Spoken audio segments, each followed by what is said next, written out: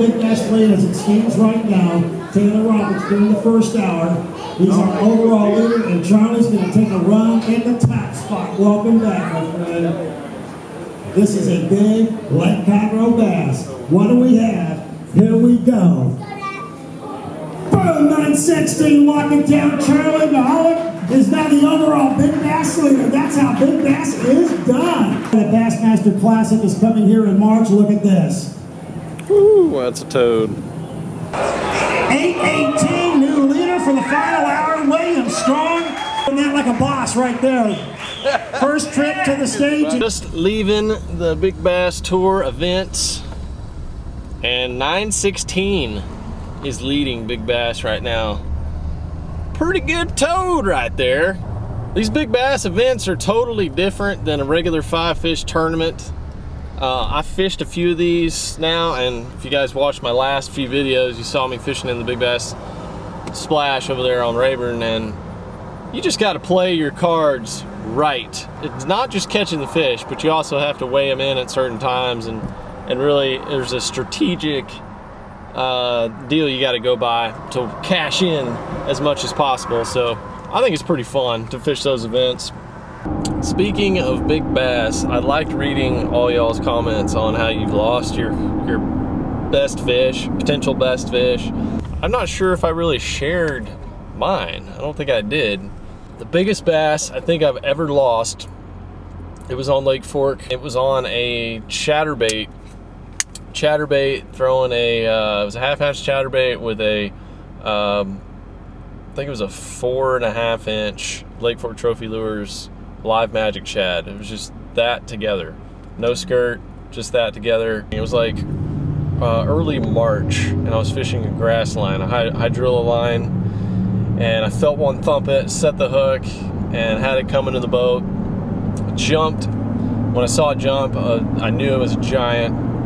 Went back in the water, and it started swimming straight at me. I was trying to catch up to it. I finally caught up to it. When I did, it was already under the boat, and then it jumped on the other side of the boat, made another run, and then it broke my line. And I think it was probably 12, you know, possibly 12.5. Currently my biggest bass is 11.5, and so I think that would have been my biggest ever. I've seen fish on, you know, springtime sight fishing beds that 12, 13 pounds that I wish I could get them to bite. Never been able to get them to bite. Tried 6 hours to catch a 12-pounder one time that was sitting on a bed. Never could get it to bite. So my goal, guys, my biggest fishing goal at the top of the list right now is to catch a ShareLunker bass. If you don't know what that is, if you're not from Texas, any bass over 13 pounds caught in the state of Texas in between the months of, I believe, October through April, I think is what it is, counts as a ShareLunker bass. You call Texas Parks and Wildlife, they will come and pick up your fish. They use the genetics of that fish to then breed with other previous offspring from other big ShareLunker fish. They have a dedicated division just to trying to build up genetics to formate huge bass and then restock those fry into our Texas lakes, like Lake Fork, Toledo Bend, Rayburn, and a lot of our lakes that can support really big fish. It's an awesome program, but on top of that awesomeness, they also give you a free replica mount. So you get a free mounted bass, a replica mount. So that is my goal.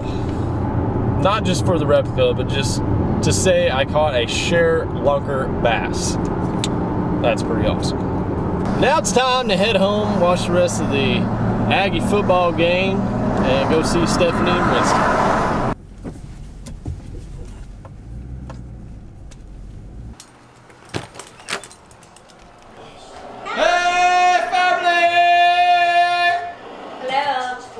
Game's on.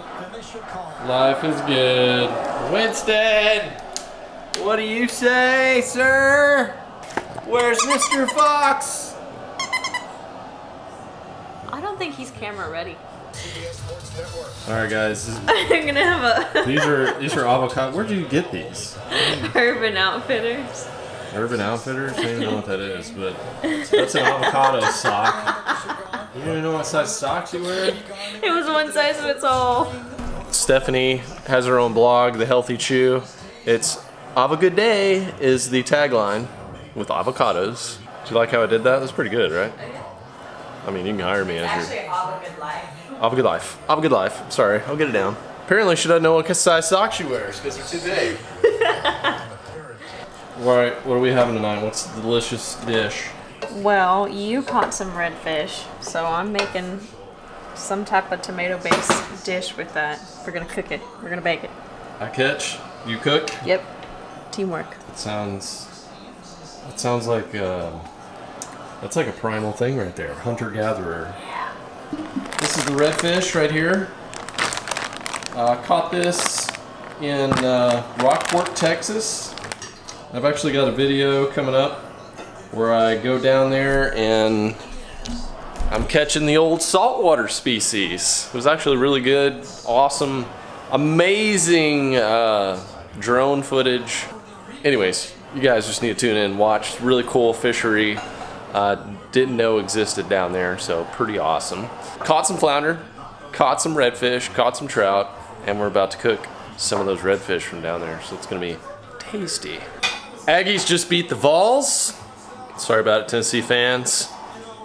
That was a crazy game though. If you guys didn't watch that game, you missed out. We got the delicious redfish creation here. Thank you to the Healthy Chew. You're welcome. Thank you guys for tuning in last week's videos. Had a lot of tournament action. Haven't seen that in a while. And you guys had great questions, great comments. Favorite colors for worms. It's great information, so thank you guys for sharing. I just had, I've had a flood of Facebook messages recently, so bear with me, trying to get to everything. Do want to give a shout out to, we got some South African LFG fans right here. It says, my husband Tinus, I want to say his name is Tinus. I think I'm pronouncing that right, but I'm going to my verbal counselor here. T-I-N-U-S. Anyway. So that would be Tinus. Tinus. It looks like South Africa's got some pig bass because the pictures you sent in are hogs. So that's awesome. Maybe I'll get to South Africa someday and catch some toads down there. You know, this just gave me a good idea. You know, in old Bassmaster magazines, so I've been reading Bassmaster magazine for many years, before the days of the internet and the old smartphone where you got on and watched all the YouTube fishing videos. We had to actually look our info up in Bassmaster magazine. And one of the cool things that I'd always look to, actually I'd go to this first, would be in the back of the magazine. They'd have everyone that caught a bass over 10 pounds, or largemouth over 10 and smallmouth over 6 pounds. You could send in your pictures and give a little description, and you know, they give you a little shout out on this back page. So I want to thank Tinus here for sending in his photos. That just gave me a really great idea. I think what I'll start doing on at least the vlog videos, maybe my other videos, if you guys want to send in your pictures of big bass, let's say any largemouth over 5 pounds.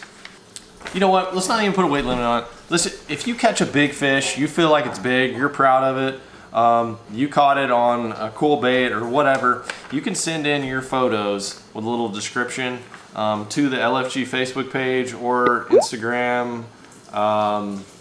We can go with those two for now. So if you guys have big fish pictures that you want to send in, recent stuff, there's all sorts of cool stuff we can do for this down the road, but I'll throw like a little page at the end of my videos and with a little description with you guys' catches and everything. That way you guys, you know, it's kind of like a shout out, and you know, you could share your little short information on how you caught the fish, and I think that's a cool way to incorporate my little you know, excitement about the thing in the Bassmaster magazine when I was a kid, and anyways, I think it's a great idea. So let me know what you think. But if you want to go ahead and just send in pictures on the Facebook page or Insta, go ahead and do that. We'll start having some fun with it.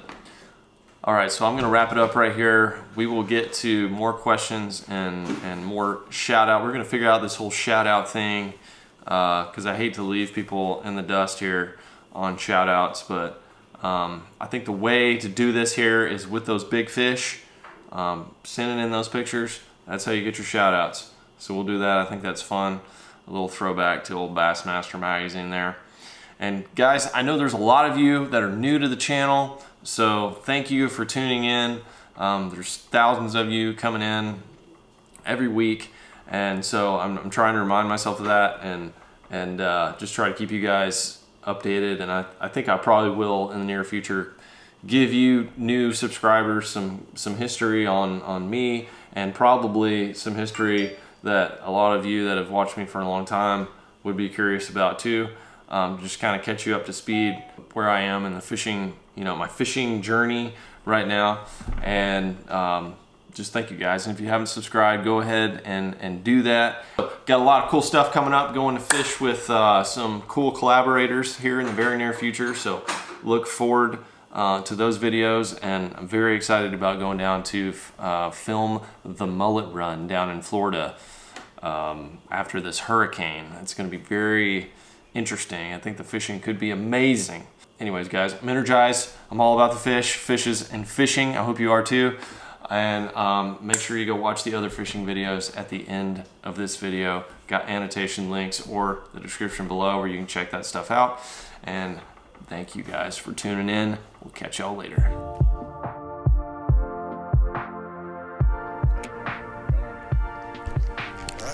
You got him. Yep. Uh-oh, he's going towards the buoy. Well, we got him on a ferry one, so I'm not sure. Yeah, he's just a 4-pounder. How many? That's a 4-pounder. Thank you.